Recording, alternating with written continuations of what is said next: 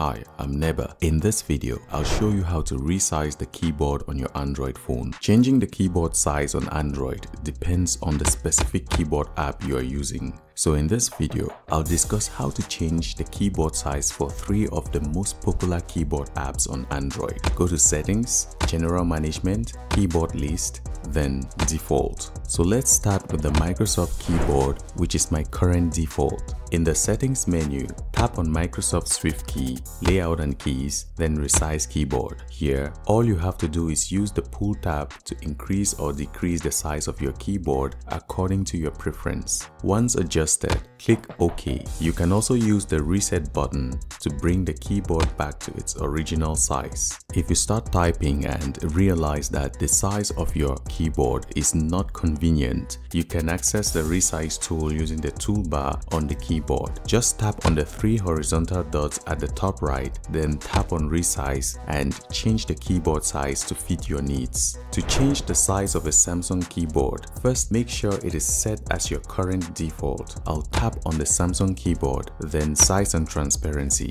Here, you can use the pull tab to make your keyboard taller or shorter according to your convenience, or reset the keyboard to its default size. Click Done to save your settings. You can also access the Samsung keyboard resize settings through its toolbar. Tap on the 3 horizontal dots at the top right of the keyboard and scroll down until you find the keyboard size button. If you tap on the 3 dots and can't find the keyboard resize tool, that means your Samsung keyboard toolbar is disabled. You can enable it by going to Settings, General Management, Keyboard List, and Samsung Keyboard. Then scroll down and toggle on the Samsung keyboard toolbar. At the time of making this video, you cannot resize the Google keyboard from within your Android settings menu. The only way is to use the Gboard toolbar. With the keyboard enabled, tap on the icon with the 4 squares in it at the top left, then resize. Adjust the keyboard size according to your preference or reset it to its original size by hitting the reset button.